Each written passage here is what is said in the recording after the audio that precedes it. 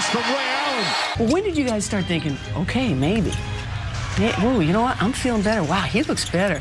Wow, KG's elevating again. Paul's got his stroke back. When do you guys start thinking, like, all right, maybe? We knew that guys was getting healthy, and that was the key, because Doc pulled me and Kevin in the room late in the year and said, you know, I'm going to sit y'all out some games or some practices, because the most important thing is getting healthy for the playoffs. If I can get you two guys healthy going to the playoffs, then we got something.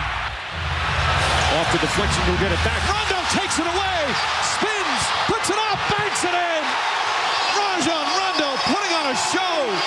How about Rondo here? I mean, he's been fantastic for you guys, but he's also been a pain in the neck. He's stubborn. He doesn't do things the way you guys do things. He gets under your skin. You guys get under his skin. I think with me and Rondo, with Kevin and Rondo, Ray and Rondo, we all got different type of relationships with him.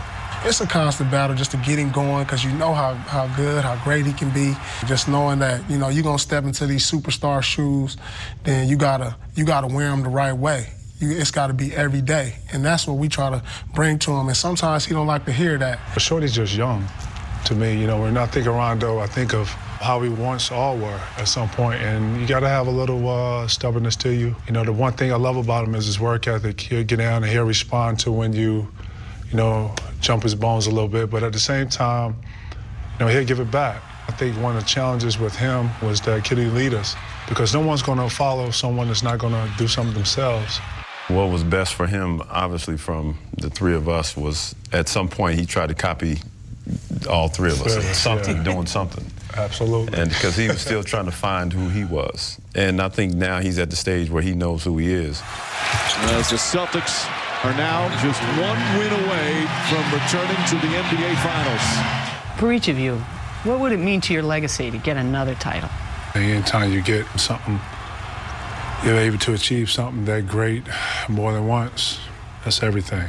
To say you got more than one, that's everything. I seen Michael Jordan in the summer after we won in 08. He told me that we were lucky, you know, after the first one. And he said, win two, and then we'll talk. Getting the second one, you know, being in this predicament, in this situation now, being able to have an opportunity to win, you know, this was a lot tougher. And the tougher one is always seems more special. Showtime! Hoorah! Showtime! Hoorah! Showtime! Hoorah! 1, 2, 3.